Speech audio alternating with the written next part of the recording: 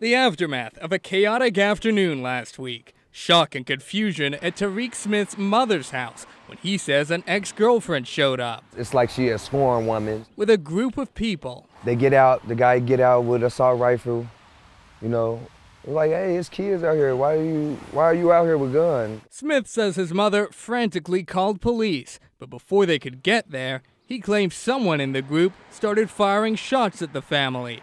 That's when he says his younger brother, Terry Smith, grabbed a relative's gun and shot back, hitting two in the group. He never fired any shots before. They shot first. They shot first. But 2 days later, Terry Smith was arrested and this week indicted for 4 counts of felonious assault and 1 count of discharging a firearm on or near prohibited premises.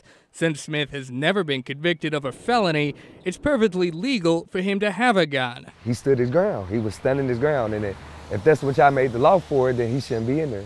I don't know how it's not self-defense. Attorney Jay Clark says if Smith's account is true, he had every right to defend himself. But as always, the devil is in the details. So if you come to my house and say, I'm going to beat your whatever, and I go, all right, I'll come out and you prove it, I can't claim self-defense.